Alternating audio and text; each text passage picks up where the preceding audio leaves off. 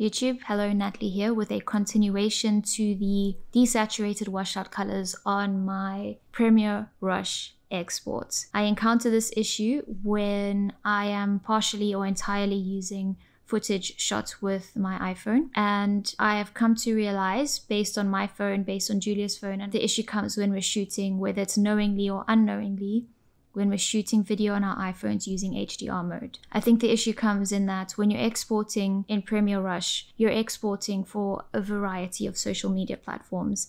And I think the gamma and color space that is appropriate for all those platforms, a safe export does not include the HDR from our videos. So I think the problem comes in the encoding of that video and then exporting it with Adobe Rush for those platforms. The reason that I think that the graphic fix, the overlay graphic fix that I posted in my first video on this topic, the reason I think that that works is because you're kind of bypassing the encoding step during your entire export process. And I think when you're doing it in your timeline with the graphic, you're kind of doing the editing per se to correct those colors and those exposure values, the lighting values. You're doing that automatically in the timeline space, and therefore you're bypassing the need to do all those corrections in the encoding.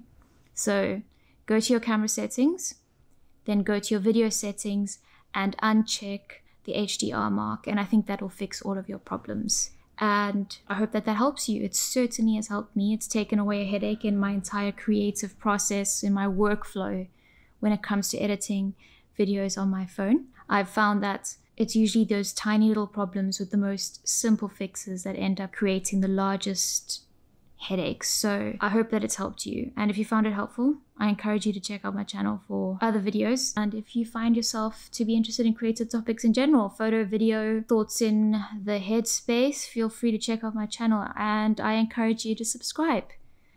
I would actually really appreciate that. So other than that, thanks for being here, folks. I do appreciate it. I hope this helped.